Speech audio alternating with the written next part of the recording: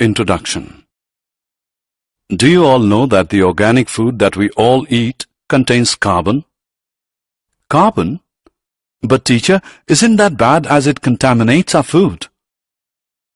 No, Ramesh. Carbon has nothing to do with the pesticides or chemicals.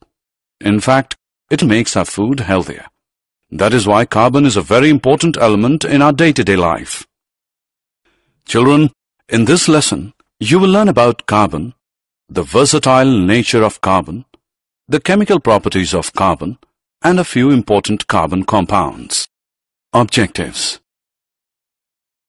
At the end of this lesson, you'll be able to identify the covalent bond in carbon, explain the versatile nature of carbon, describe the chemical properties of carbon compounds, describe important carbon components, bonding in carbon, the covalent bond. Carbon is the chemical element with symbol C and atomic number 6. As a member of group 14 on the periodic table, it is non-metallic with 4 electrons available to form covalent chemical bonds. A carbon-carbon bond is a covalent bond between 2 carbon atoms.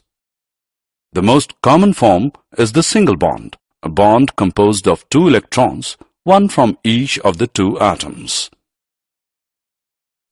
Carbon also has the unique characteristic to form long chains of its own atoms. This property is called catenation. The allotropes of carbon are graphite, diamond, and amorphous carbon. Versatile nature of carbon. Organic compounds are made up of carbon, hydrogen, oxygen, and a few other elements. The unique nature of the carbon atom and the arrangement of the bond carbon forms with other atoms enable formation of organic compounds. Tetravalency. Carbon is tetravalent in nature. It always forms covalent bonds by sharing electrons with 1, 2, 3, or 4 carbon atoms or atoms of other elements or groups of atoms. Strong carbon-carbon covalent bonds. Carbon atoms form a strong bond resulting in the formation of stable compounds. Carbon atoms can also form stable bonds with other atoms. Carbon-carbon multiple bonds. A carbon atom can also form multiple bonds as it is small in size.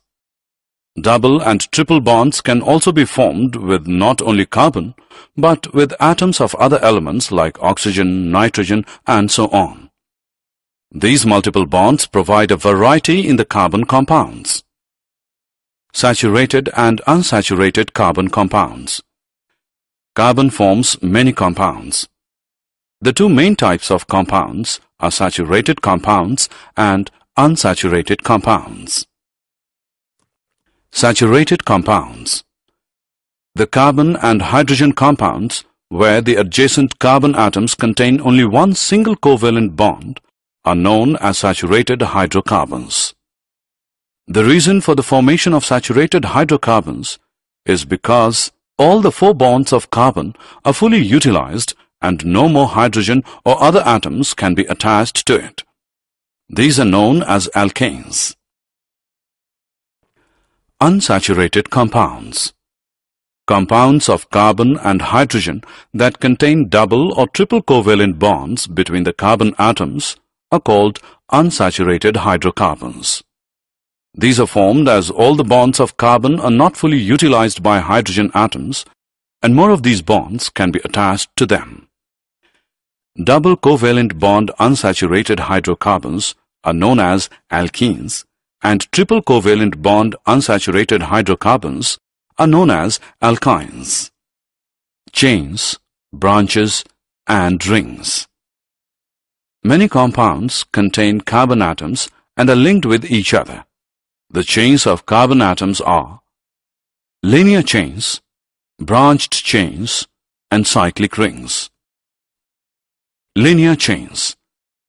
Tetravalency and catenation of carbon compounds allows the formation of stable chains of atoms with different chain lengths and structures. Branched chains. Carbon compounds can be branched when the carbon atoms are more than 3. Branched chains give rise to a different structure to the parent alkane. Cyclic rings. Carbon rings are rings of carbon atoms. The number of atoms to form a ring is 5 and 6 carbons.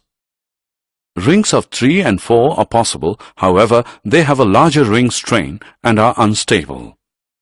Carbon, a friend in disguise. Carbon is a friendly element. It not only bonds with hydrogen, but also with other elements such as halogens, oxygen, nitrogen, and sulfur. The compounds are formed in the same manner as with hydrogen.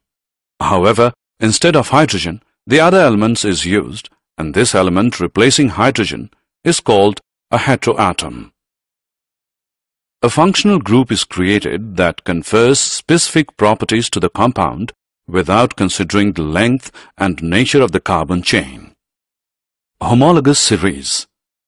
Homologous series is a series of related chemical compounds that have the same functional group.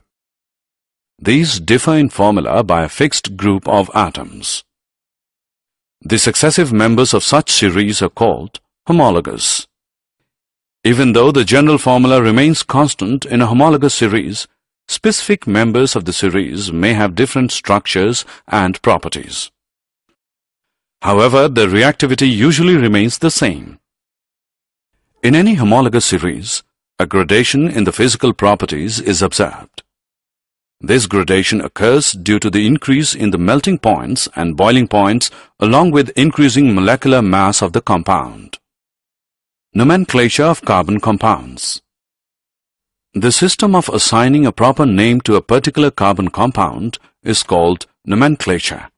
Most carbon compounds have 2 types of names.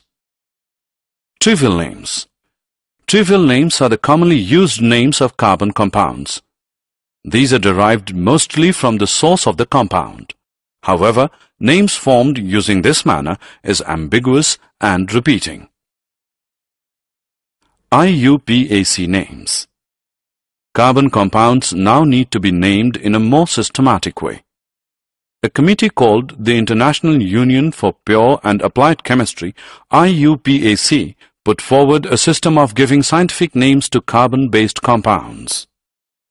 These names followed all over the world and are called UPSC names. Chemical properties of carbon compounds. Carbon is a very reactive element. Main chemical properties are listed. Combustion. The burning of a substance is called combustion. It is a process that generates a lot of heat.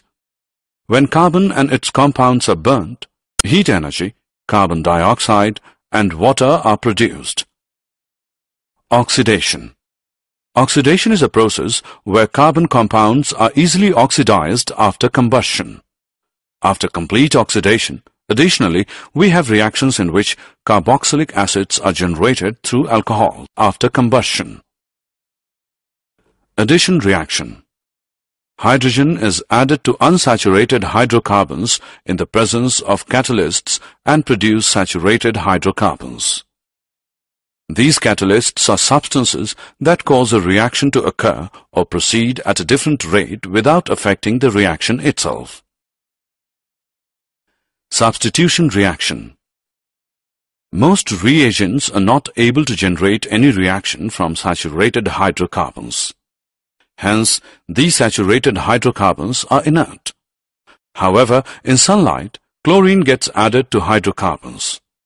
Since chlorine replaces the hydrogen atoms one by one, it is called a substitution. Ethanol and ethanoic acid. Ethanol. Ethanol is commonly known as alcohol and is liquid at room temperature. It is an active ingredient of all alcoholic drinks. It is a good solvent and hence is used in medicines. Consuming small quantities of dilute ethanol leads to drunkenness, but intake of a small quantity of pure ethanol can lead to death. Ethanoic acid. Ethanoic acid is commonly known as acetic acid. It is a part of the carboxylic acids group. when 5 to 8% solution of acetic acid is mixed in water, it forms a substance called vinegar. The melting point of pure ethanoic acid is 290 Kelvin. Because of this property, it freezes during winter and hence is also known as glacial acetic acid. Carboxylic acids are characterized by special acidity.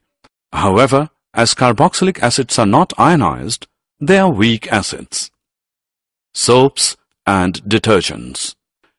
Soaps and detergents are used in our daily life to wash clothes, clean hands, clean utensils, etc. The substances that form soap are sodium or potassium salts with long chains of carboxylic acids.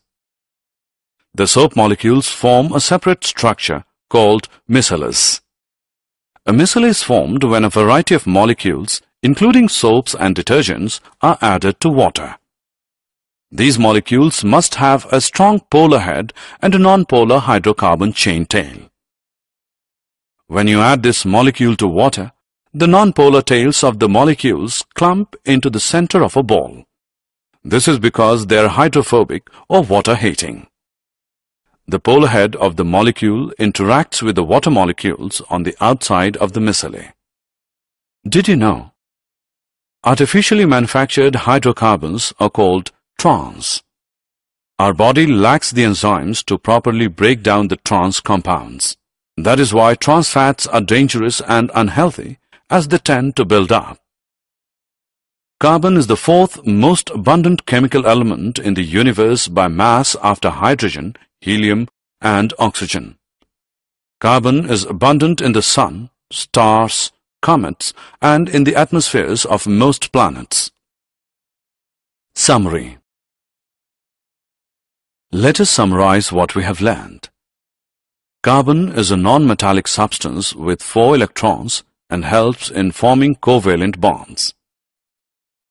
The versatile nature of carbon can be summarized with tetravalency, strong carbon-carbon covalent bonds, and carbon-carbon multiple bonds. The chains of carbon atoms are linear chains, branched chains, and cyclic rings. Carbon is a friendly element that bonds with other elements. Homologous series is a series of related chemical compounds that have the same functional group. The system of assigning a proper name to a particular carbon compound is called nomenclature. The chemical properties of carbon are combustion, oxidation, addition reaction, and substitution reaction.